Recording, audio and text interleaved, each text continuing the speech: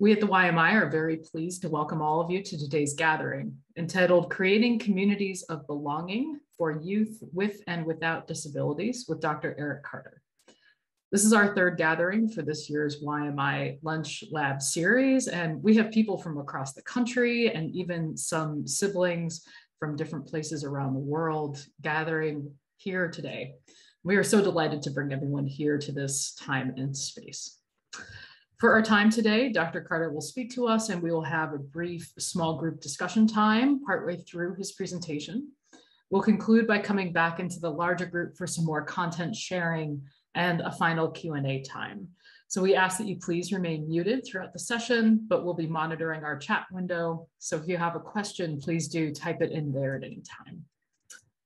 Our office has a fantastic staff. I'd like to introduce them quickly and thank them for their work. The YMI falls under the purview of the Center for Continuing Education at YDS. So we have Kelly Morrissey, the Managing Director of the Center for Continuing Ed, and we are blessed to have Megan Lukens, our Communications Coordinator. Thank you both for all that you do, and more importantly, for who you are. If you are new to the Youth Ministry Institute, we invite you to peruse our website when you get a free chance. That's yaleyouthministryinstitute.org, all one word. We have a whole array of resources on there. We have curricula for your youth, training modules for youth leaders, discussion forums. We have over 1,000 video clips and lectures given by the world's leading youth ministry experts. We have resources for anti-racism work, for youth working through mental health struggles. We have a whole array of resources on there, and we are delighted to offer them to you for free. So please do check out our website. We also want you to mark your calendars for our upcoming events. We will be hosting a film screening of Indie Flix's Race to Be Human on Monday, February 6th of next year in the evening. Race to Be Human is a documentary featuring young people of color, and it talks about how to address race with teenagers. We'll follow up the 45-minute video with a discussion panel from that includes some of those involved in creating the film and one of the youth showcased therein as well. There's accompanying educational material that we've contracted with IndieFlix to be able to offer to our participants for 1 year, but only to a select number of our audience. So please do keep an eye out for when that registration goes live. You won't want to miss that time. Next March, we are very pleased to be able to welcome Mark Yaconelli to our campus. We had Mark present virtually for us last year about storytelling and listening with young people. And if you enjoyed that, please do consider coming to our all-day event. That will be on Saturday, March 25th. Mark will explore with us the tenets of story, silence, and service with young people. You won't want to miss it. And finally, in April, we will return to our online community and welcome Deacon Ross Murray. Deacon Murray is the author of Made Known Loved, which addresses how to program with an LGBTQ+ inclusive youth ministry mindset. Deacon Murray began this work in the early 2000s and continues today, so he brings a wealth of experiences and resources to the conversation. Please stay tuned for that event's registration as well. I know we're looking really far ahead, but you're all busy folks and we want to make sure we get in your calendars. But for today, we are so glad that you were able to carve time out of your calendar to be with us. Welcome. And it is my great pleasure to introduce you all to Dr. Eric Carter. Dr. Eric Carter is the Cornelius Vanderbilt Professor of Special Education at Vanderbilt University. He holds a particular passion for helping schools, churches, and other communities become places of membership and belonging for youth with developmental disabilities and for their families. As the co-director of the Vanderbilt Kennedy Center for Excellence in Developmental Disabilities, Dr. Carter is invested in research that breaks down barriers to inclusion and equips communities to widen their welcome to this subset of the population that is frequently ostracized for whom they have been created to be. Dr. Carter has published widely in the areas of educational services and congregational ministry for children and youth with disabilities, including more than 275 articles and chapters, as well as 7 books. Dr. Carter, welcome to the YMI and welcome to this space. We are so glad to have you here.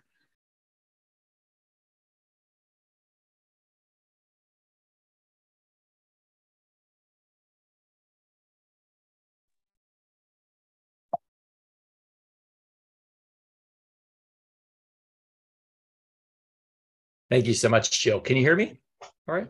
All right. Wonderful. It's a joy to be with you this afternoon and to be just among people who share a passion for promoting faith and flourishing among adolescents. I'm especially grateful to you, Jill, and to the Youth Ministry Institute for this invitation to join in this conversation. And it's a conversation I have titled The Ache of Your Absence, Creating Communities of Inclusion and Belonging for Youth with Disabilities. And I am just so enamored with this simple but powerful word, belonging. I think we're called to share this assurance that we each belong to God and to nurture communities in which we each belong to one another. And no one should ever wonder whether they really do belong. So as Jill shared, I'm a researcher and a professor at Vanderbilt University. And here my work has really aimed toward helping schools and businesses and churches and neighborhoods become places where people with and without disabilities can live and learn and work and worship and serve and support one another. Communities in our congregations where belonging and believing really abound together. And this is a passion for me that began really with an unexpected encounter way back when I was 18 years old as a youth. And perhaps like many of you, I grew up in the absence of people with disabilities, or I would say so it seemed. I think back to my adolescence, and young people with Down syndrome or intellectual disability were never really part of the classes that I attended at school, or the teams that I played on, the groups that I was part of, or even the places that I worked as a teenager. And I suspect, again, that that's true for many of you, how often we lived parallel lives and how often we still do. And so a trajectory focused on advancing inclusive ministry would have been the furthest thing from my adolescent mind. But my trajectory changed almost entirely when I stumbled into the lives of some other young people with intellectual disability, relationships that I hadn't considered or pursued, but I was quickly captivated by the friendships that we formed. And as someone who had come to think of myself and my worth being measured most in accomplishments and abilities, it was very powerful to discover that neither are the things that make me lovable or valuable or worth befriending. But even more importantly, I was really compelled by the testimonies that these three new friends shared, testimonies about their deep love of God.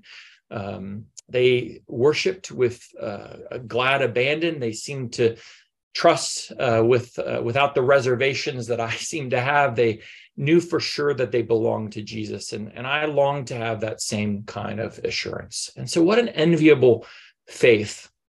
And it was through their testimonies and those relationships that I became a Christian.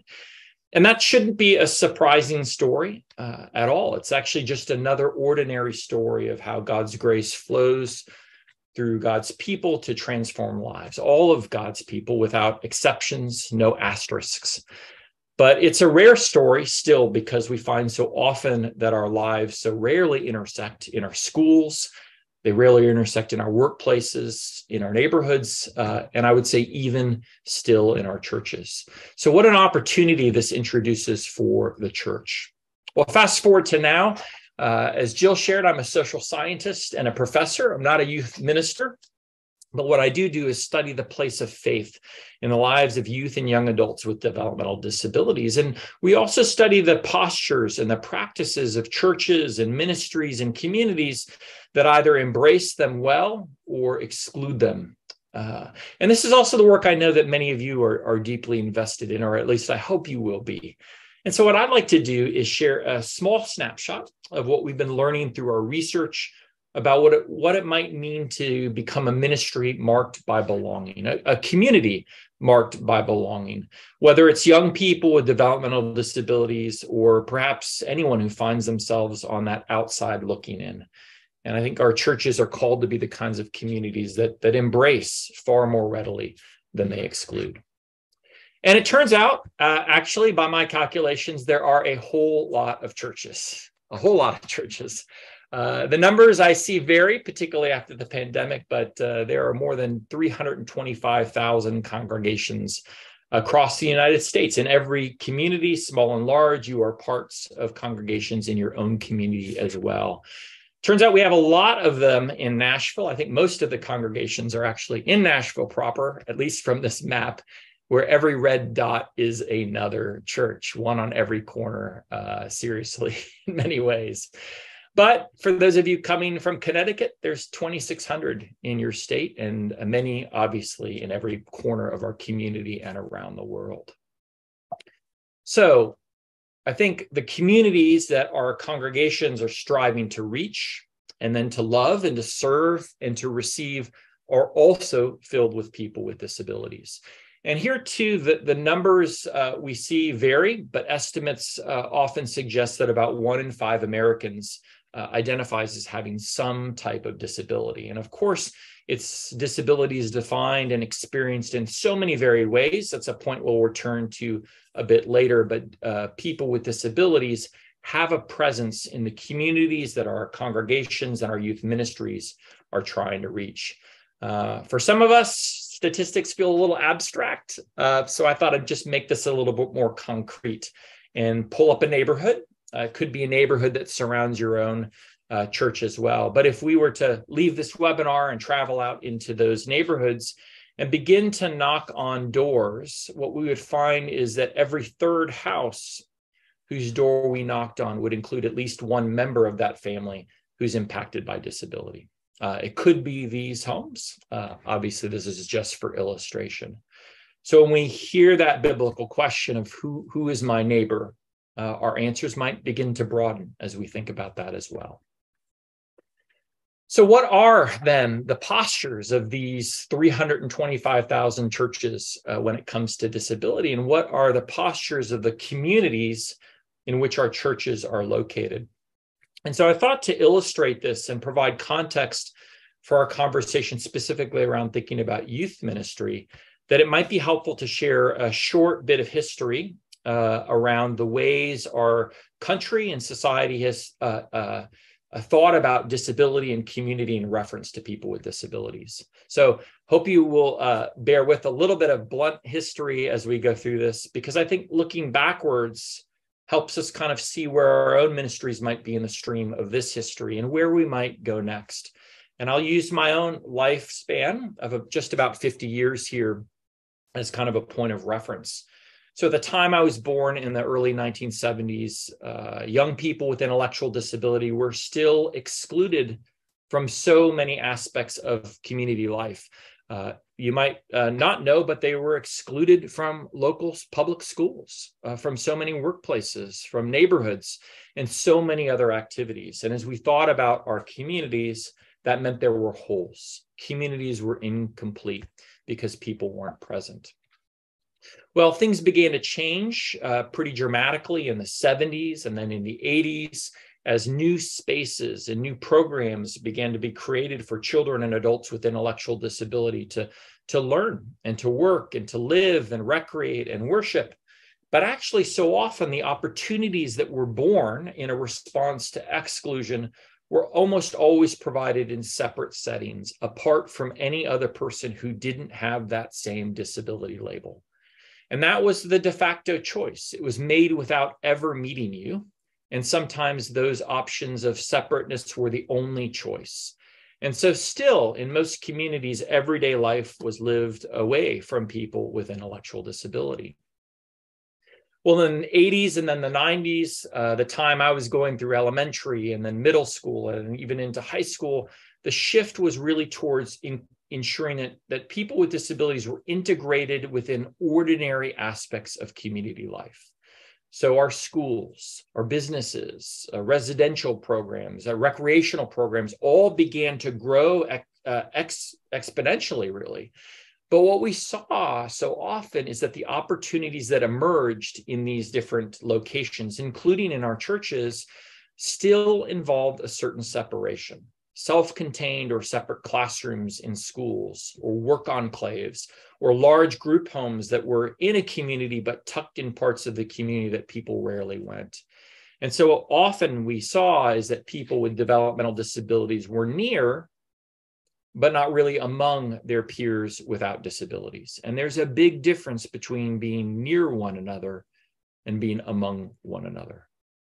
And that takes us to the present day, where the last really 2 decades, as we've thought about our postures of community in relation to developmental disability, has shifted towards inclusion. The full inclusion of people in the same classrooms and clubs and colleges and church activities and community groups as anyone else. Inclusion, it's from I think another way of thinking about this movement of prepositions, from being apart from one another to being among one another to now being with one another. And those prepositions really do matter. Well, there's one actual additional destination I think that I would add to this list that maybe you've seen in some ways in various variations, at least in my view. When I talk with youth and young adults with developmental disabilities who are part of our college campus here at Vanderbilt, part of the programs and schools, they talk about wanting to be more than just merely integrated or even included. They talk about wanting to belong.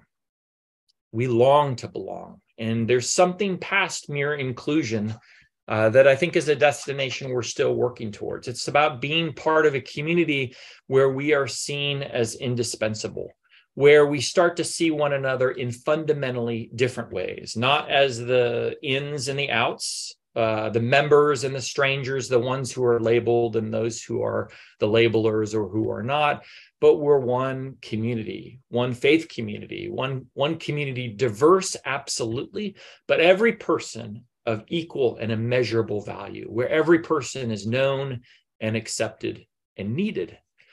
But it's not just a community that sees one another different that marks belonging. It also means we do more than just share space. We also share our lives. We become knitted together and woven into relationships. And we stay involved in each other's lives after class ends, beyond the benediction, after we dismiss from our youth group, after we clock out of work.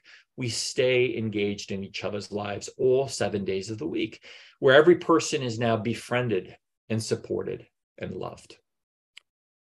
So do you see, as we look at this progression, some of the differences in these portraits over time historically?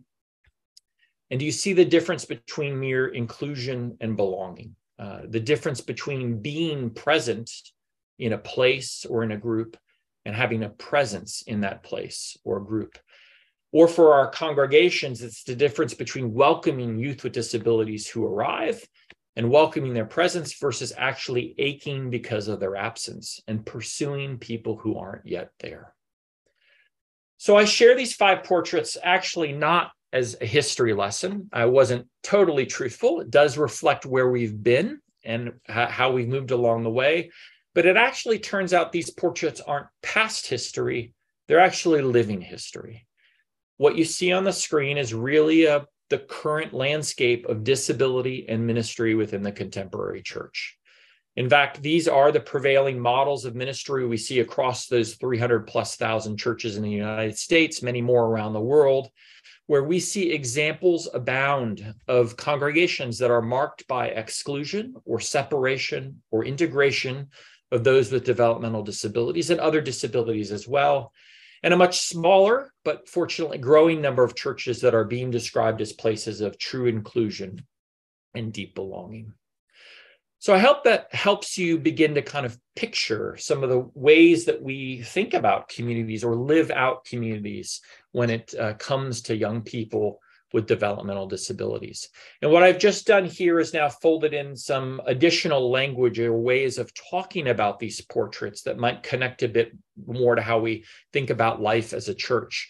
These are drawn from Bill Gaventa, who's been a real leader in this area of disability and ministry, who talks about this movement of prepositions, that we're going from ministry apart from people with disabilities to ministry to ministry among, to ministry with, and to ministry with and by young people with disabilities. So I hope this is prompting your own reflection. And in fact, we're going to go into some brief breakout rooms for you to be able to share some of your reactions to this series of portraits.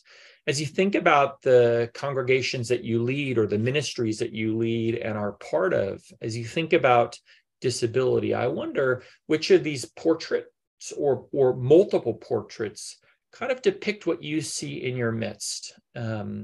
And so kind of where are you right now in your own congregation or in your ministry?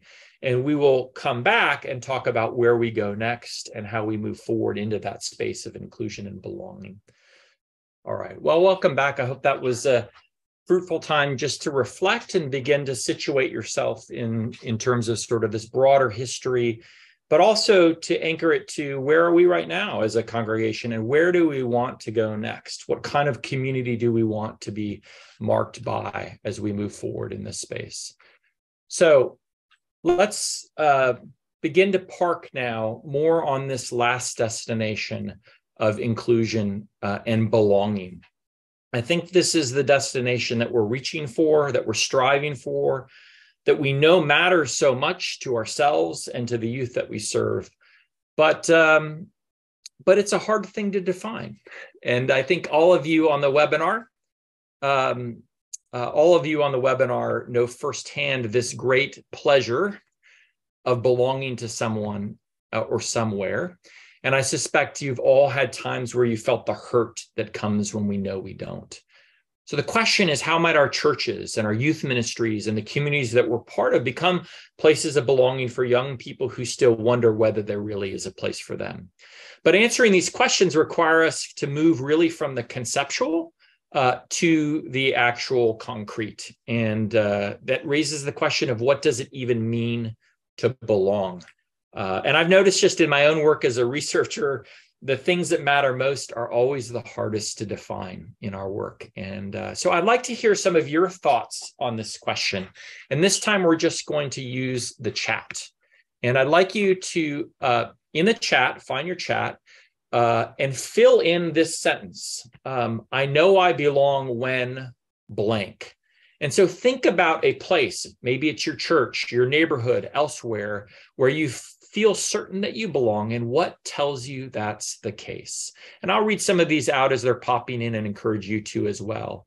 I'm missed. I'm accepted exactly how I am.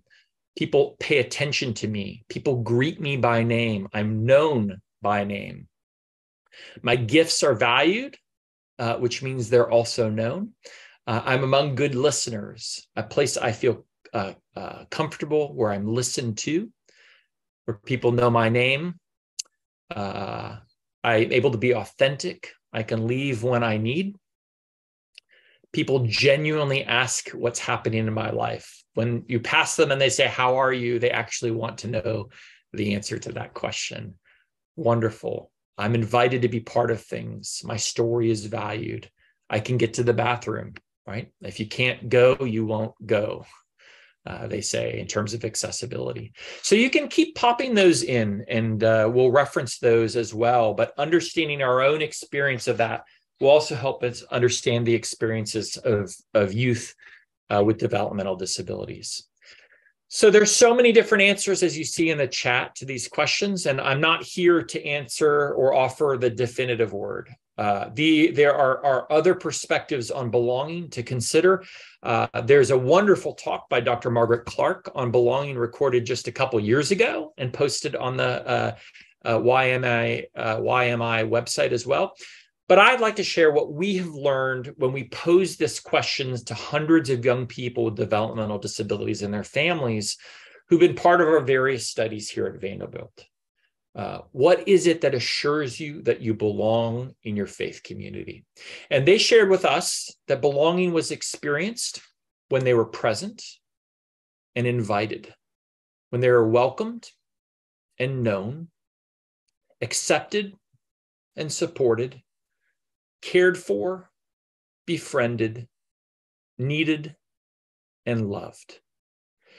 And I'll spend the rest of my time briefly sharing what each of these 10 dimensions means and why it matters, because I think there are some of the areas here in which your ministries may already be making great strides and can celebrate. And you may also see there's areas in which there's more work still to do. But very quickly, you'll see the story of what it means to belong from young people with disabilities resembles so closely what it means to belong that you've placed in the chat as well. So let's get started walking through each of these 10 dimensions of belonging, and we'll begin with presence, because belonging always begins with presence. It's built on this foundation of shared experiences and repeated encounters over time. And yet, in so many youth ministries, this principal barrier to belonging may simply be the absence of youth impacted by disability. It's just hard to feel like you're part of a community from the outside, isn't it? And you start to see that so many of the other dimensions that follow, to be known, to be accepted, to be cared for, to be befriended, to be needed, to be loved, they are hard and sometimes impossible to experience only from a distance. And so I've heard it said we would gladly welcome young people with disabilities if they were part of our youth group, but there isn't anyone here. And it raises this question of why is that the case? Because the cities and the neighborhoods in which we each live that surround our churches include many youth with disabilities. Nearly 1 in 7 middle and high school students, about 15% of any local public school that live in your community has a disability that somehow impacts their learning or their relationships or their health. This is what you would discover if you glanced into the local schools or you talked with special educators in your area. 15% of all youth fit that description. And in fact, there are nearly 3 million youth with disabilities ages 13 to 18 who receive special education services in their schools in the US. In Connecticut, that's about 35,000 teens. And of course, for some of these young people with disabilities, the impact will be very substantial. It will be readily apparent. But for others, those needs are going to be much less visible or only evident in certain areas or certain times.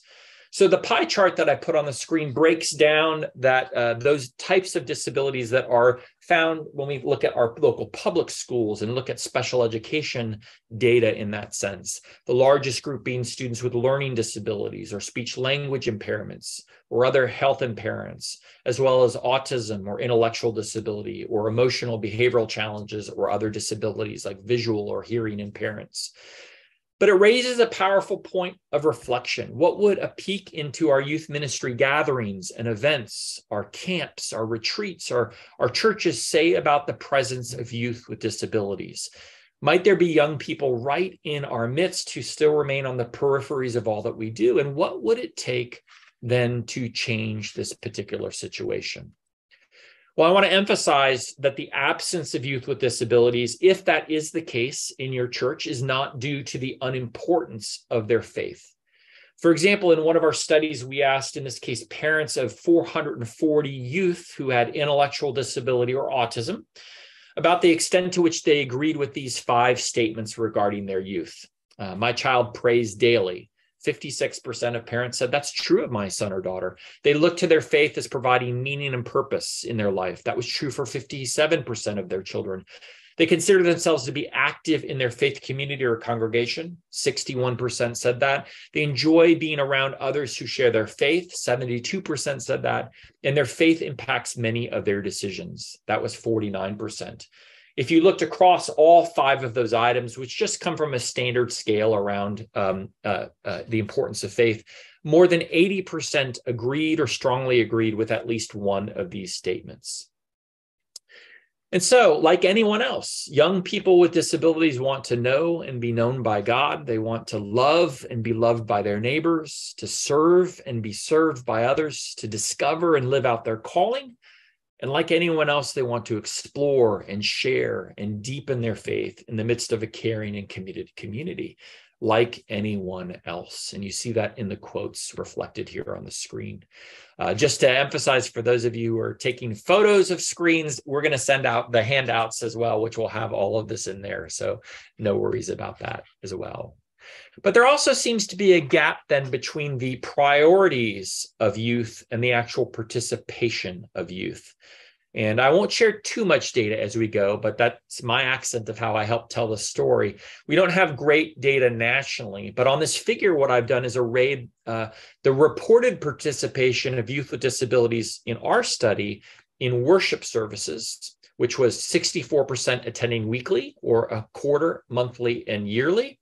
In religious education classes, which is about 46% weekly and 16% monthly to yearly, to social events, and then to youth groups, which is about 24% of youth with disabilities weekly, 12% monthly or yearly.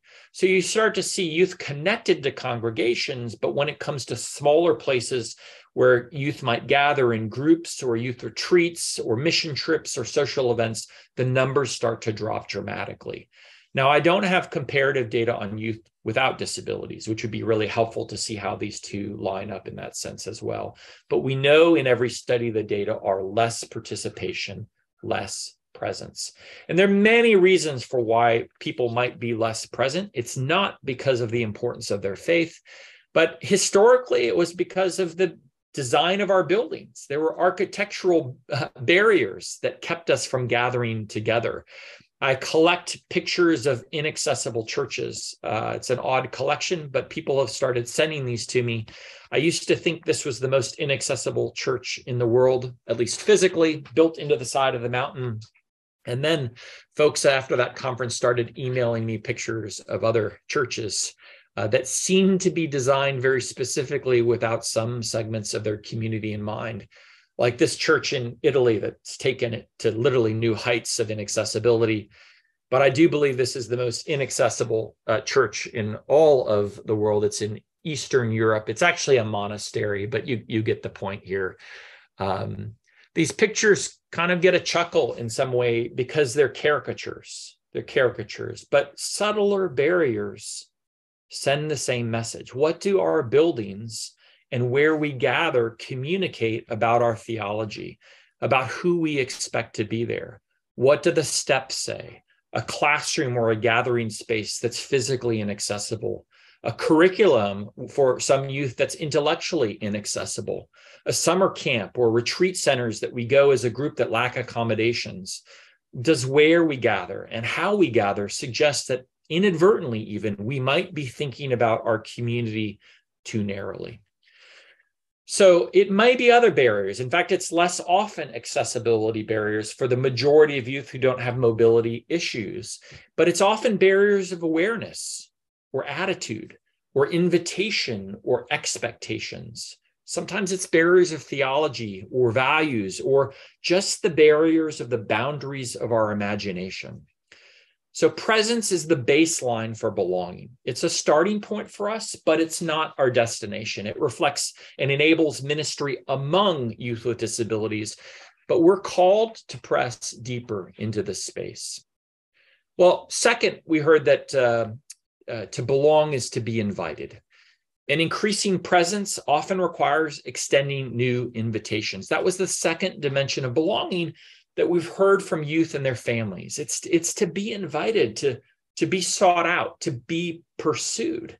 And rather as a ministry than waiting or hoping for youth with disabilities to arrive, the posture of a community committed to belonging shifts towards pursuing youth who are not yet there.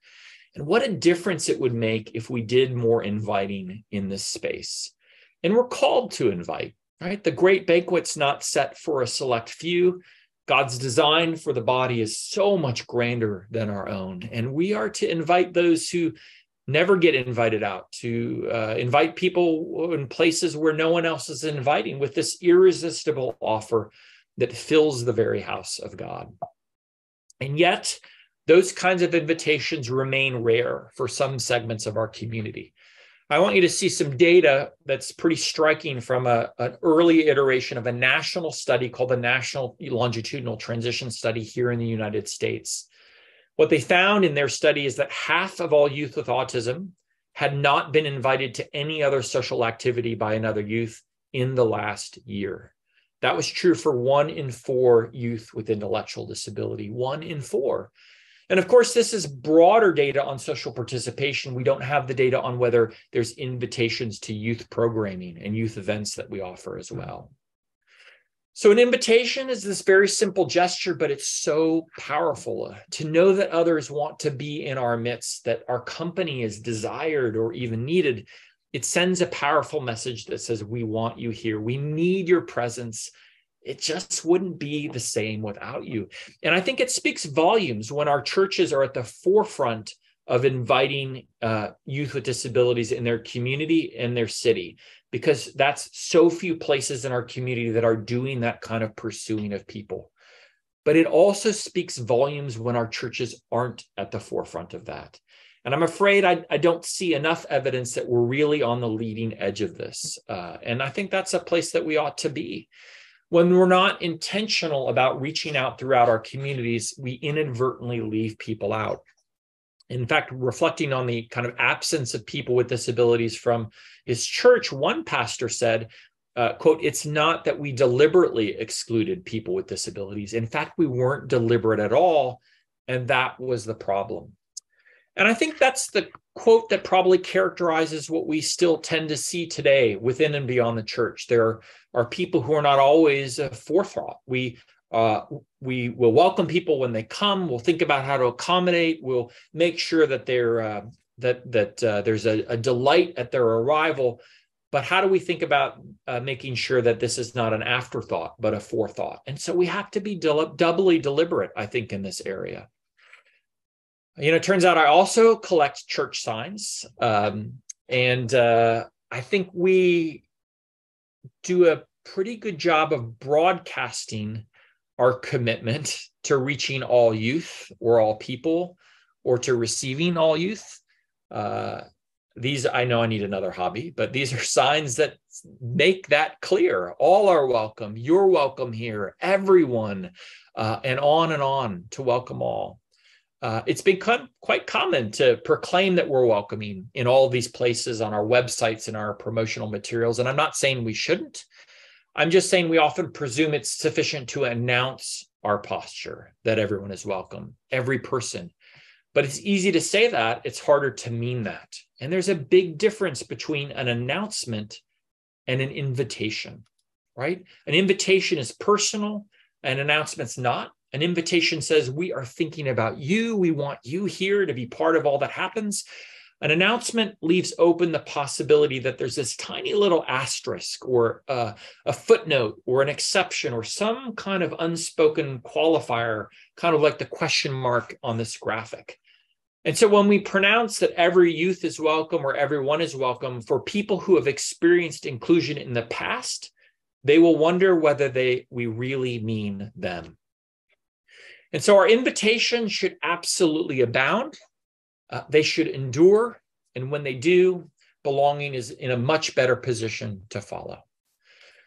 But that takes us to the third dimension of belonging. As God's people, we should indeed have a reputation, but it should be a reputation of the good kind, a reputation for welcoming well, because the way that people are greeted and treated by others, it says a lot about their place within the community.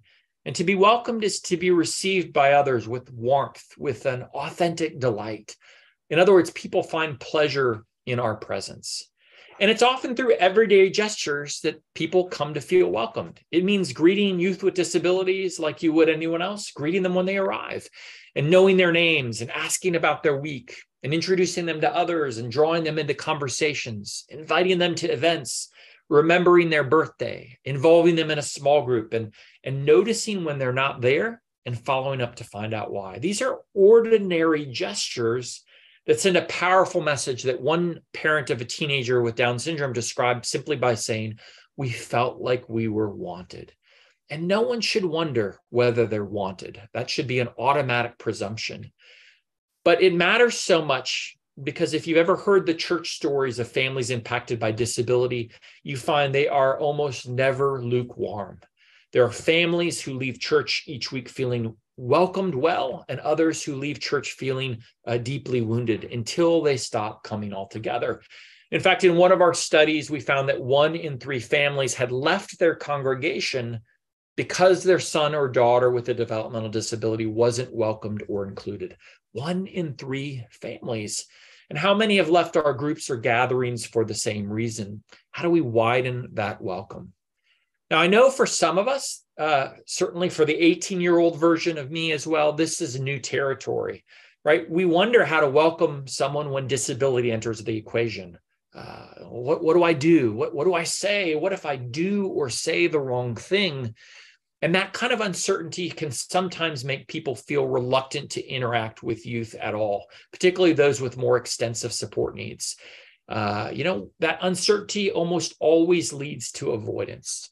And maybe you've noticed that as well. And so here's where it can be helpful to provide information and guidance. We want to model what it looks like to use respectful and relevant language, to strike up a conversation with someone who has complex communication challenges, to support someone whose behavior is just a little bit different or seems unusual, to pray with someone without words. So if you aren't sure where to begin, you don't have to figure this out on your own. There are leaders within disability organizations all throughout your local community who can help you along the way.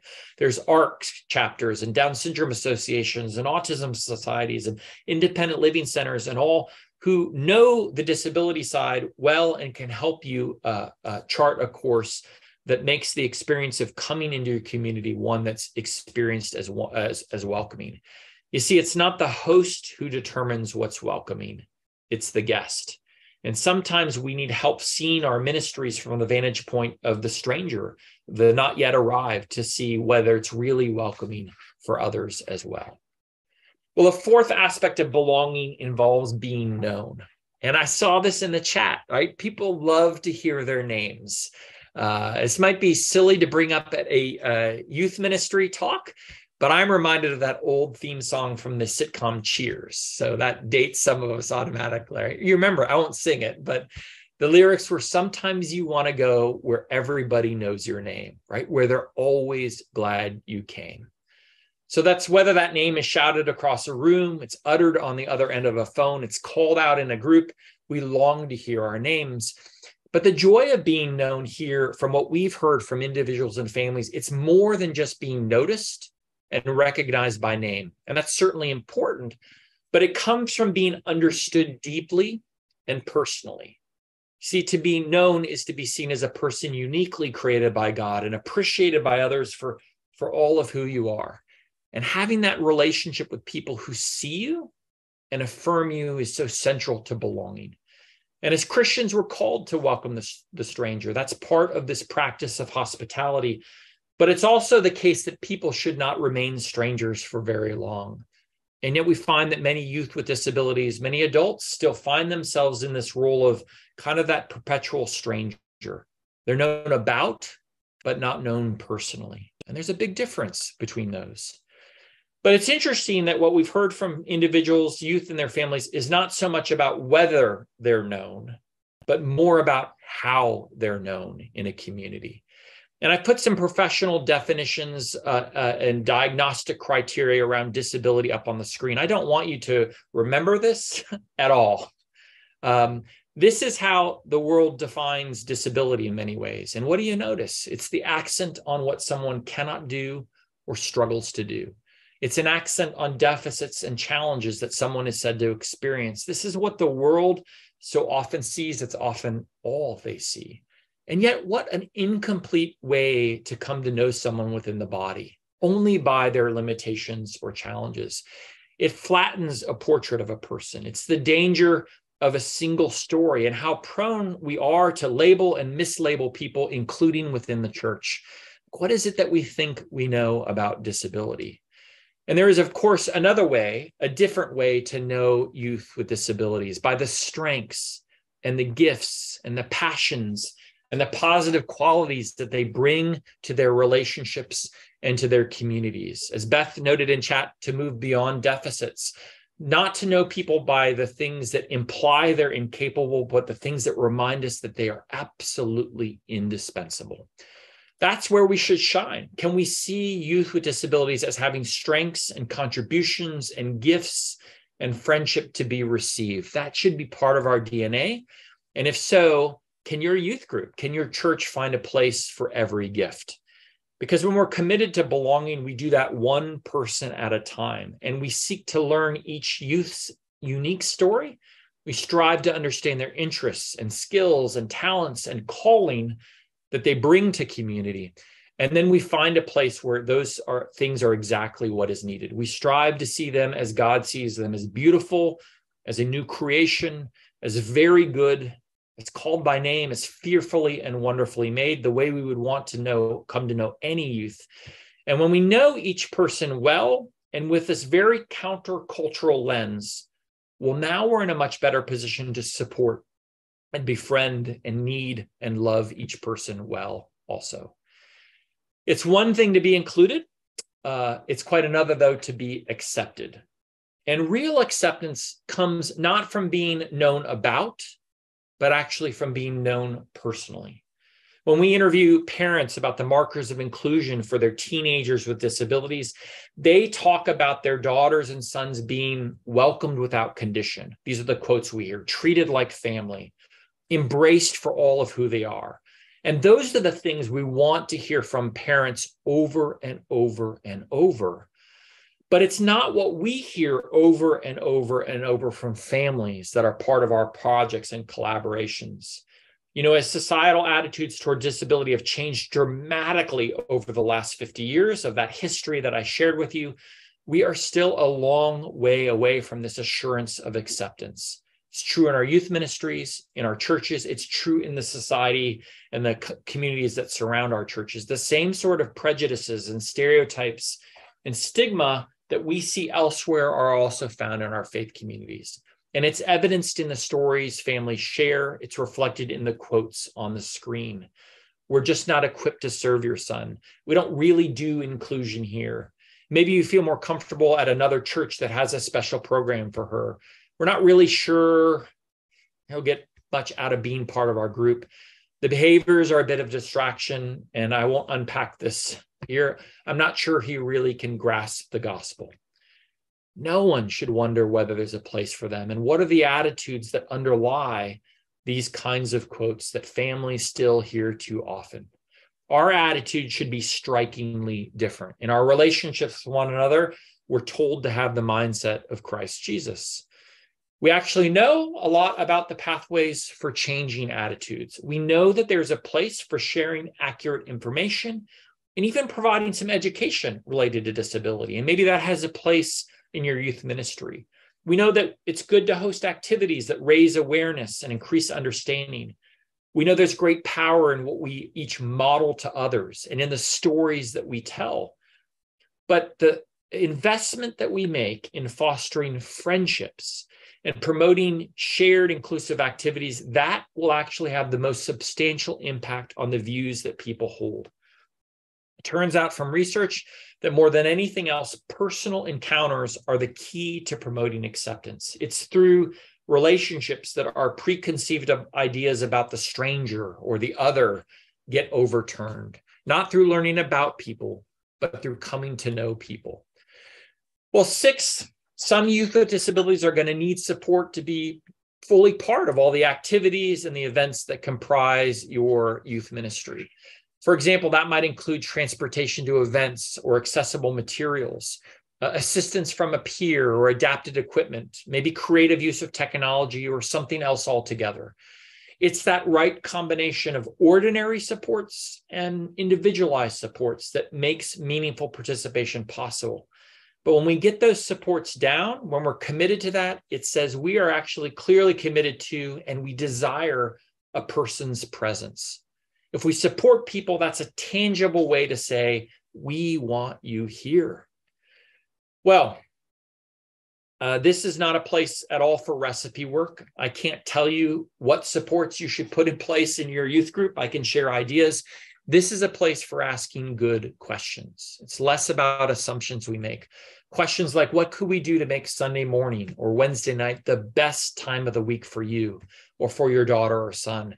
How can we come alongside you all 7 days of the week, not just on Sundays, but between Sundays? How can we make sure that you are part of everything we do here? And youth can often share that information for themselves. And for other times, we'll have to hear that from families who provide those kinds of critical insights. Again, it's not recipe work. The best supports are always individualized. They're always determined one person at a time. And so when we meet with youth and their families, maybe along with friends or other supporters they identify, we think about our plan for supporting meaningful participation. We find out what areas of involvement are important to them.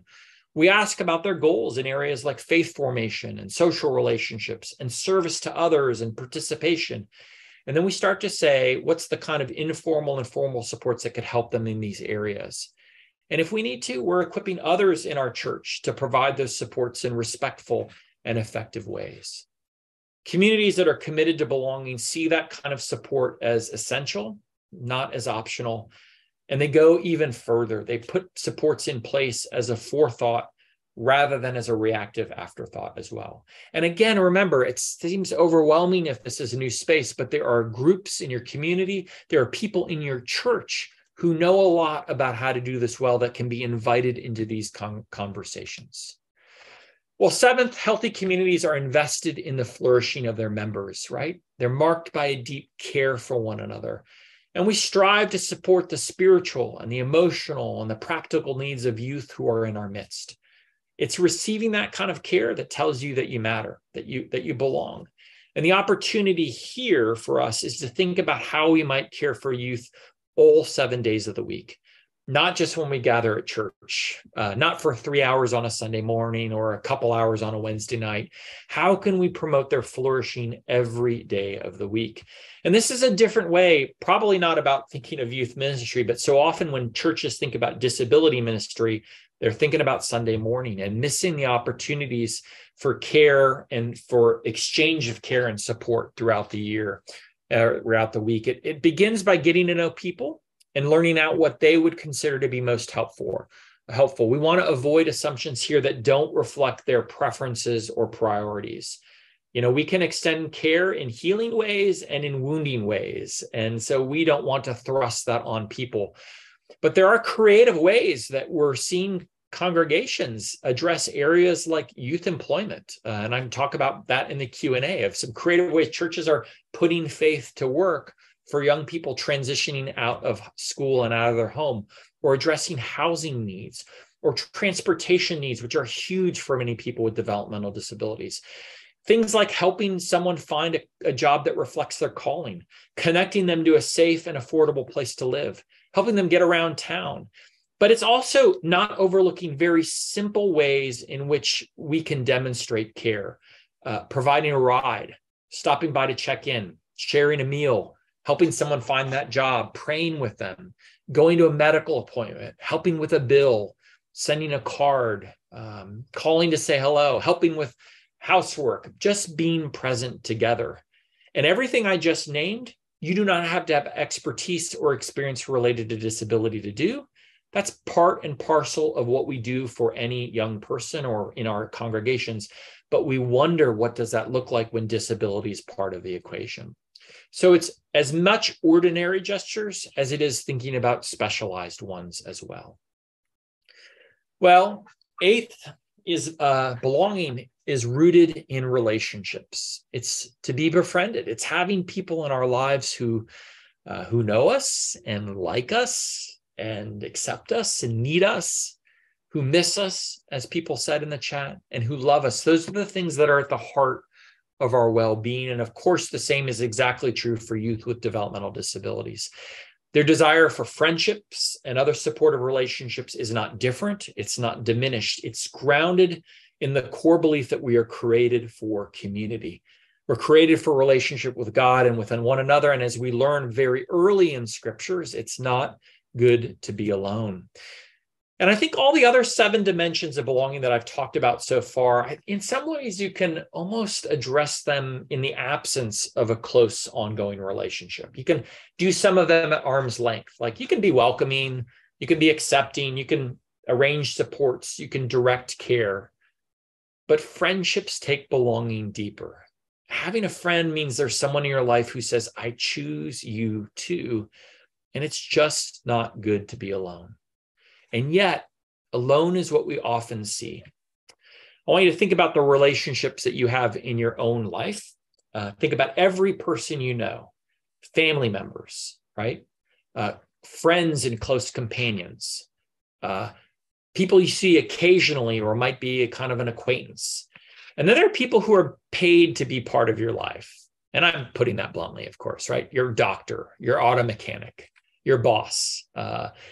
I would anticipate that names would abound for you and that they would abound in every circle. And in fact, the social scientists tell us that the average person knows 150 to 600 people. So we actually know a lot of people.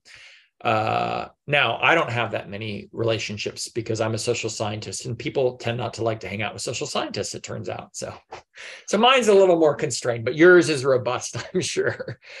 The thing is that when we reflect on this same set of circles for adolescents with intellectual disability or autism, it's not that we see a different number of names showing up. It's that we see names showing up in different places, certainly in family and in a whole host of professionals who are instrumental and important. I'm not diminishing, but whose job it is to be part of a person's lives. OTs and PTs and SLPs and special educators and paraprofessionals and healthcare providers. And those circles of friends and acquaintances tend to be smaller and narrower. What's our role in blowing up those circles for young people by giving them the opportunities to meet others, to engage with them, to get to know them, and develop out of that opportunities to be picked as a friend? I shared with you a national study earlier of youth with disabilities. The data bear out what I'm sharing. If you'll notice, these are just teens with various different types of disabilities, and the percentage who never or rarely receive phone call from friends, or who never get together with friends in the last 12 months. And I suspect that we would see a certain percentage of young people without disabilities who would also miss out on these important relationships. We know that loneliness is epidemic and isolation abounds all the more in the midst of the pandemic. And so it's a challenge for us to be intentional about those relationships that are forming within our churches among youth and beyond, or they don't happen automatically for people. As we think about youth with or without disabilities in our ministries, can we name people who he can eat with or walk with or celebrate with and cry with or play with or pray with or shop with or watch a movie with or just hang out and do nothing with? And I know I ended all of those with a preposition, so I apologize for that if you're an English major, but it just sounds better that way. My point is that relationships have to be a central marker of any experience that we label as being inclusive or inclusion. We can't call it an inclusive ministry if no one knows his name. We can't call it really a faith community if there's no community for him in that place. So how do we introduce relationships into this piece of the puzzle? It's not really rocket science. There's not an actual friendship formula, but there kind of is if you think about how you make friends and the relationships you have. It turns out friendships are most likely to form when people participate in shared activities around common interests over a sustained period of time. Shared activities plus common interests over time. And so that we're also making sure that every person receives the invitations and supports to participate in all the activities that you offer. And so we have to deepen our commitment to inclusive activities because that exponentially expands the opportunities that youth with and without disabilities have to meet one another, to discover friendships. We find out what a kid's interests and hobbies and passions are, and we figure out who else, what other youth have those same interests and hobbies and passions, and we try to connect them. For those with developmental disabilities, we have to make sure that there's enough support in those activities and that young people have valued roles in those activities, that they are not the designated service project or the recipient of support. They're also the ones who are ministering to as well. So God's people, I think, should shine when it comes to fostering relationships. Just as we've been befriended, we should also likewise befriend others. And so this is why I just want to punctuate the importance of what takes place between our youth group meetings, between Sundays. It's life lived together beyond the walls of our buildings that actually pushes people from acquaintances towards close friendships. And it's the ordinary gestures I talked about earlier, right? Getting together for a good meal around the same table, participating in the same favorite hobby, getting together to watch the favorite team and root for them, listening to the shared favorite songs on Spotify, catching a movie, taking a stroll through the park, watching the ball drop, being part of the same small group. Those are the kinds of things that set the occasion for friendships to occur. We can't make them happen, but we are so good at preventing them from ever having the opportunity to happen. And so I think this point has implications for how we think about ministry related to youth with disabilities. If our main models are largely separate or segregated, as we're seeing in many churches in the current national study of disability ministry that we're doing right now, then the opportunity for young people with disabilities to be picked as a friend becomes limited. But just as importantly, the opportunity for others to encounter the faith and the gifts of people impacted by disability also becomes more limited. I grew up in a world that was marked most by exclusion and segregation, and maybe that was true for you. And yet I thank God for the way God orchestrated a way for me to stumble into the lives of 3 other adolescents whose friendship was actually transformative for me as well. And that leads to the 9th dimension of belonging. It's to be needed. The richest forms of community are marked by a real reciprocity among members, right? Every person is seen as having gifts and talents and stories and strengths that can benefit others, that benefit the entire community. We know that every person in our midst is endowed with immeasurable worth. But we also know that not every person in our midst always feels valued. And so much of contemporary society struggles to see the ways in which young people with developmental disabilities can enrich the lives of others and make important contributions within their community. We still see people as the designated focus of ministry, rather than the ones who are also doing ministry and participating in all we do. So when our church or our community sees people with disabilities as indispensable and even crucial to its flourishing, that shines a powerful counterpoint to all of the prevailing cultural views out there. And there's something about being part of a community that seeks out and affirms your gifts, that assures you that you really do belong there. We all want to know that our presence matters, that we're needed by others, and that our absence evokes in some way a longing for our return. And you see that in the quotes I put up on your screen. When people are saying, where's Aria today? We're doing so-and-so, we need Aria, we want her here. As someone said in the chat, you belong when you're missed. And so I'm convinced a healthy church can find a place for every gift, that we identify and develop the gifts and talents of youth with developmental disabilities in our midst, just as we would do for anyone. And then we look for places where those gifts and talents are precisely what other people need. That Sam's beautiful voice should have a place in the youth choir. That Javier's contagious smile would serve the congregation well as a greeter. That Evan's obsession with detail, of it having to be a particular way every time, could actually be pretty instrumental on the setup team. That Aiden's servant spirit would really help in the homeless ministry, and Neva's faithfulness would enrich our church's prayer team. The presence of a disability does not at all diminish one's gifting. Every person is called to serve one another with the gifts that they've been given. And that's why I love this church sign so much. It's one next door to where my kids went to high school. And I don't know what the pastor or whoever does this had in mind when they put this up. I actually don't have any idea. But to me, it suggests the posture that I wish every church and every youth ministry would adopt as we think about the community as one that thoroughly includes young people with disabilities, that we need you here ASAP. We're incomplete without your presence, without your friendship, without your gifts. And you all know that verse probably really well. I put the paraphrase up on the screen because I think it articulates it well. The way God designed our bodies is a model for understanding our lives together as a church, every part dependent on every other part. The parts we mention, the parts we don't, the parts we see, the parts we don't. If one part hurts, every other part is involved in the hurt and in the healing. And if one part flourishes, every other part enters into exuberance. We all need one another, every part, none less than the others. Well, that takes us to the 10th dimension of belonging, which I know those of you watching the clock thought I would never get to. And I bet you don't need someone from Vanderbilt telling you what love has to do with belonging, right? We know the great lengths we go to those whom we love, for those who we love. We know we make allowances. We go the extra mile. We know the way we extend grace and sacrifice our own interests, where we avoid what's expedient. We work for the good of others. Love is the thing that leads us to care about people's flourishing all 7 days of the week, after school dismisses, outside of the workday, after the final hymn is sung.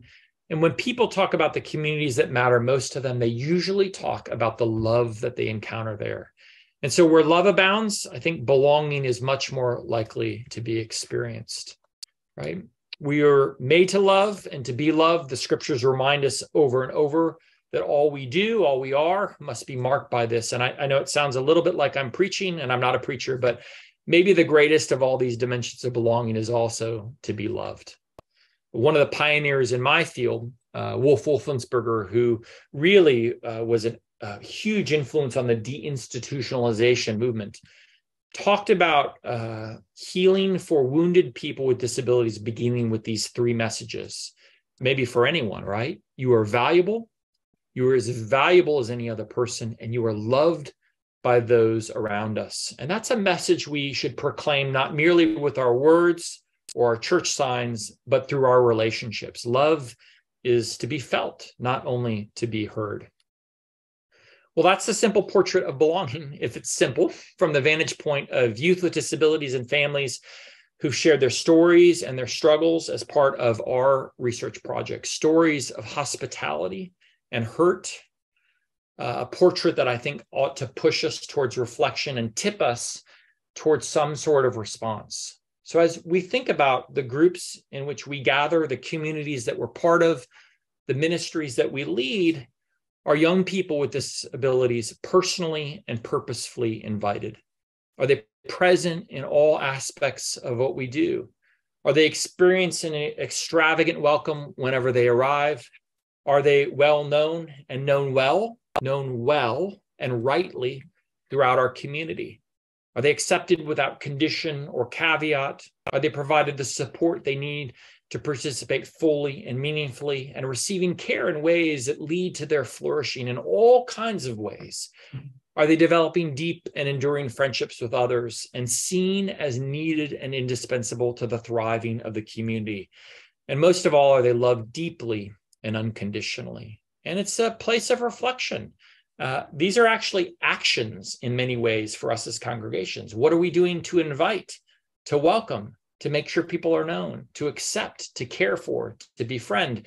We phrase these in ways that takes an abstract concept like belonging and puts them into key places of reflection and action.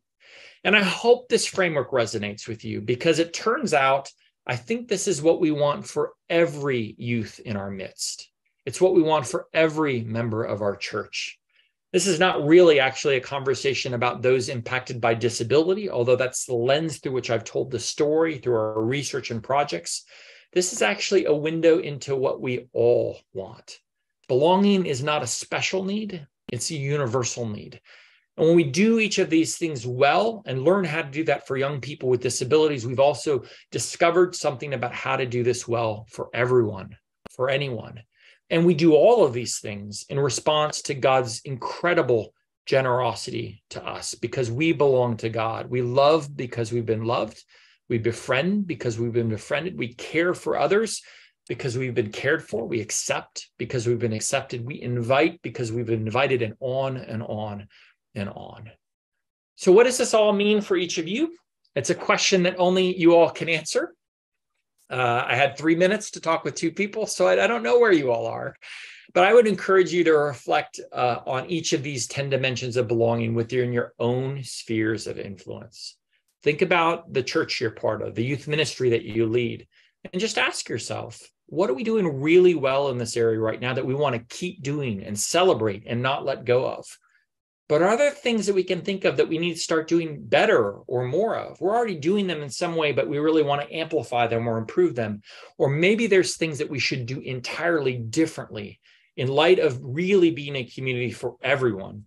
And what might be a next step as we move towards this vision of belonging, as we move forward in this area?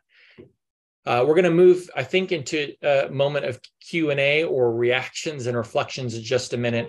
And if there's time, I'll close with a 2.5-minute video or 3-minute video, but I'm just going to leave this up on the screen for just a moment to point you back to that kind of reflection as you think about where you are and what kind of change that you want to spur as you move forward.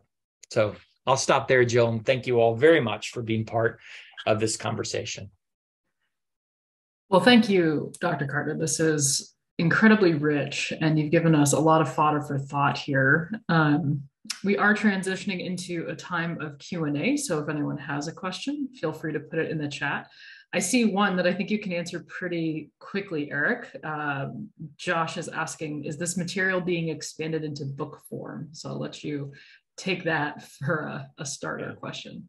I think that's something that I keep aspiring to get out in a different way so that it's a bit more accessible than having to sit on a webinar or anything like that.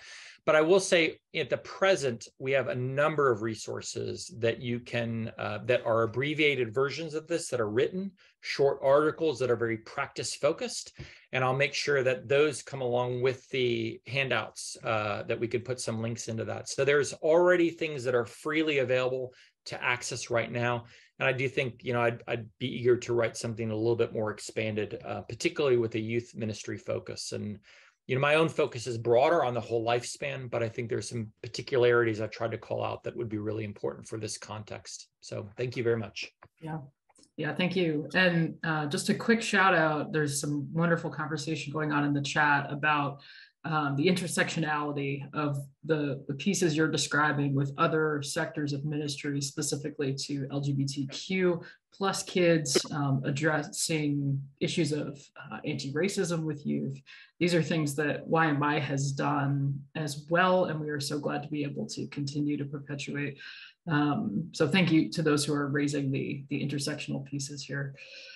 I have a question for you, Dr. Carter. So let's say I'm someone who works with youth and I'm on board with this idea of establishing a sense of deeper belonging for young people with disabilities, really living out the welcome that my church is espousing. But it's a new endeavor for my church to actually figure out how to even start this. Where would someone begin?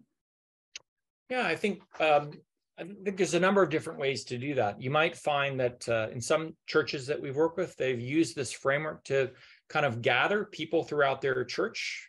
They've not often focused on youth specifically, but gathering a cross-section of church members, of parents, of individuals with disabilities, of ministry leaders, of seniors and parents of young kids to reflect together on those 4 questions that I shared. As we think about our own community right now, what are we doing well?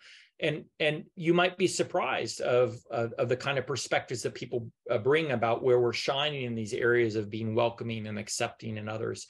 But then when you get to that next question, which is really what do we need to start doing differently in some way, by having people who see your church and its ministry from multiple vantage points, including and especially people with disabilities, you'll start to hear some perspectives that might have been overlooked, of sort of lenses on your community that you never have thought about. We often encourage, if you're going to do that kind of convening, to invite some people from the local community who really have professional connections to disability or disability advocacy groups and organizations to help you also think about things that maybe never would have crossed your mind in that sense. So I think there's something about bringing people together to share about their experiences and starting with who's already in our midst that we can begin to make sure we're doing this well for before we start reaching out in the broader community when we haven't yet really figured out what our starting point is.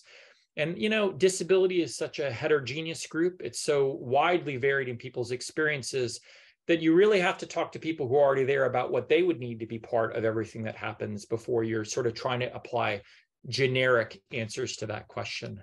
I'm going to put up on the screen. I'm not going to read it all. I'll just let it linger for a minute, if that's okay, Jill, which is a set of recommendations that come from people with disabilities about how a church should begin this process. And we've just turned them into verbs of asking people with this, of advocating people with disabilities, speaking up about the needs, of reflecting as a whole congregation, of asking the perspectives of people with disabilities, of finding out what other churches are doing or what experts might suggest, of building capacity among your leaders to welcome well, of thinking about your posture, about are we a place that's flexible, that will do things differently if it brings other young people in, and then being proactive in terms of acting on those sorts of things. And of course, bathing all of that with prayer as well. So I'll let that sit up a minute. And this is something we do have written up if you're wanting to use this as a guide for your own congregation. Yeah, let's leave this up. This looks fantastic. Thank you for this. And I'll name, this is some folks on this chat, in this group know this, but this is a personal conversation for me. I'm a parent of a child with autism who certainly would fit in some of those categories you mentioned before, and have been the recipient of well-intended overtures of thinking what would be helpful. Without asking what would be helpful. So I really appreciated your discussion of centering it around the guest, and it's the guest who should be the person driving what happens as opposed to the host. That was very, very insightful. Thank you. So I have a question about, I was curious to hear your comments on barriers.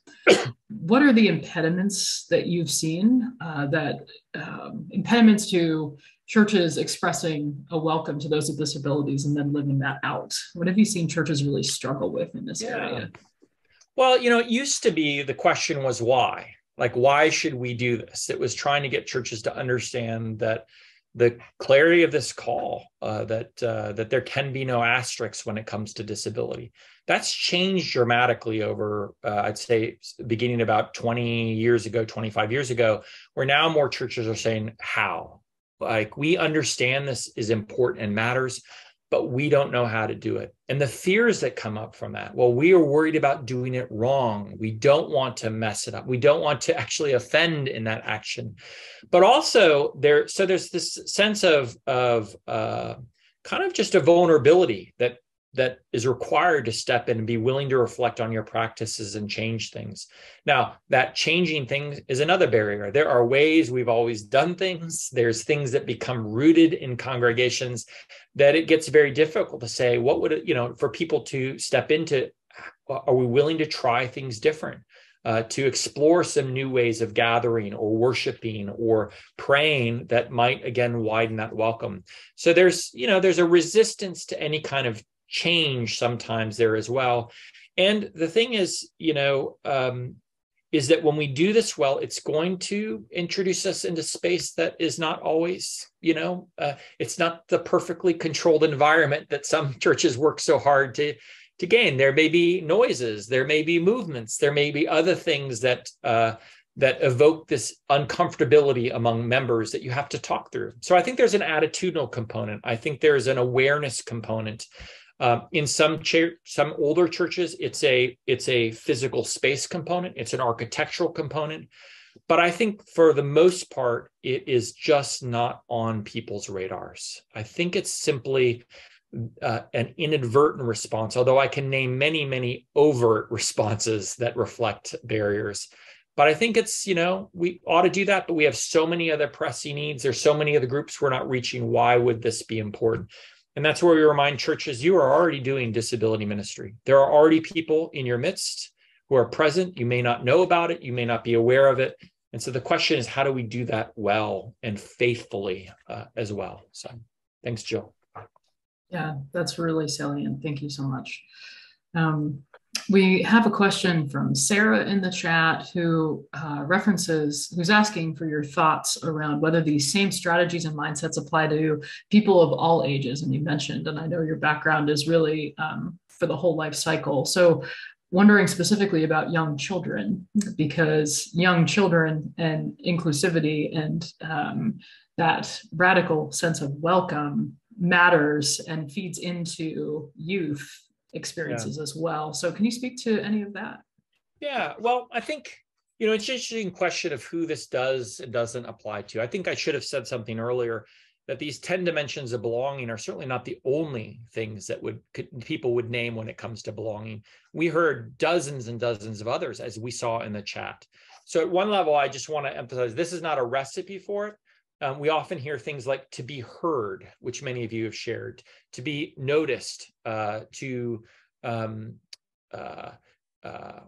anyway, others will come to my mind. So at one level, it's not simply that. Does the concept of belonging apply to everyone? Yes. Are certain elements this more or less important for different people in different contexts and in different ages? Probably so. But this model came out of all of our work around individuals across the whole age span. So we do work around inclusion of kids with disabilities, youth, adults, and the whole spectrum. So I think it has relevance, but how you enact it and respond to each of those prompts to reflect is going to look different for younger kids. So what I try to do here, if this is helpful, is to connect this specifically to youth. But it began with a broader vision of what does this look like for anyone impacted by disability. And I love the issues around intersectionality. It really is a prompt around how do you think about this for everyone? And in fact, if I don't go on too long, this has been an entry point to conversations for many churches that were reluctant to conversations about the inclusion of kids with disabilities. It's interesting that in this day and age, inclusion is still hotly debated. Well, maybe we should have a separate class or a program or a separate sensory room or whatever it might be. People debate that very quickly. Nobody debates belonging. Nobody debates belonging. And we're not saying, how do we think about this just for people with disabilities? How do we think about this for any member of our community, any segment or demographic or whatever it might be? And so it's a unifying conversation where you could talk about a lot of these other groups that were mentioned in the chat together with a common language that will resonate with everyone. Yeah, that's really helpful reframing. And it dovetails into a question that Maggie had too. We talk about different age groups, but developmentally, that might be a false setup, right? Because so many folks with developmental disabilities do not have behaviors that are in keeping with just their age of years on this planet, right? So, wonderings about how to include people who are adults in terms of birthdays, but who have behaviors that are more in keeping with children, and how to make those things connect up under a spirit of belonging. Yeah, well, there are many adults who don't also behave according with their age that are not labeled in that way. So I think we want to remember that as well. I do remember a pastor wondering why a man with Down syndrome was in the sanctuary when he was preaching, because certainly he couldn't understand the sermon. And so why was he in there? And you can imagine where this conversation went. He's making a little bit of noise. Ironically, always at the right time of what the preacher was saying, whereas no one else was. But I just posed the question, we just posed the question back. It sounds to me like you expect everyone in the congregation to be able to understand everything that you're sharing as part of your sermon. So maybe we should have a test after the next worship service, and anyone who can't pass the test on your sermon shouldn't be allowed to come back. Right. Of course, now the answer was no, that's not exactly what I mean. My point being in that is there's often behaviors or absence of ways we participate that we assume have to become the norm, or otherwise someone can't participate. It also means we do have to think about how we respond to behaviors, not developmentally, but what do we do whenever there's noise? And how do we think about for families who have kids? So I love the churches that have big signs in sections of their church that say this is a no shush zone. And that was intended for some young adults with autism who might make a bit noise, but guess who it was also filled with? Parents of kids who were also didn't want to be turned around and looked at. So my point in all this is, I think there's not an answer to that in the global. I think there's a posture of, let's find out what's at the root of those, what the goals for this person is, and figure out how we can figure out how to support them in whatever greatest ways they want to be part of, one person at a time. And for some, there'll be times when it's not the right place to be part of the youth group for everything in the same way it is for everyone else. And other times we'll say, maybe we need to change how we gather as a youth group so this person can come in. So I just want to emphasize there's a dance to this. We're so quick to say, this is how we gather. This person doesn't fit. let's find another place or create another space. And what it should be is, how can we create a space or move towards a space where there's a broader range of kids who can fit? And when that's still impossible, then let's think about, that 1% at a time on what our response might be. So. Yep, that's really helpful. Thank you so much. Folks, there were a number of questions in the chat that we did not get to, and I have others as well, but I have the unique privilege of being able to interview Dr. Carter in a couple of weeks separately. I have all your questions and I will get to them. So if we didn't get to them today, you will see an answer to them shortly. But this concludes our time. And Dr. Carter, again, just deep gratitude from YMI for your presence and for your scholarship and for your ministry to us and to the greater community. Thank you so much. Folks, thank you so much for coming. We look forward to seeing you again at our next session. But thank you and blessings on your day.